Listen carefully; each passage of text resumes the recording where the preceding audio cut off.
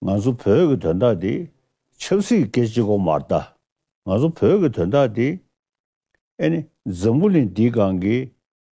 Young people have a wonderful, precious opportunity to not only give back to the Tibetan community in exile, but also play a role in making sure that we're amplifying the voices of inside of Tibet. Tibetans, not just the youth, but also every single Tibetan that is struggling inside of Tibet because of the current given oppression, genocide that's being taking place inside of Tibet. I think it's about knowledge and information first.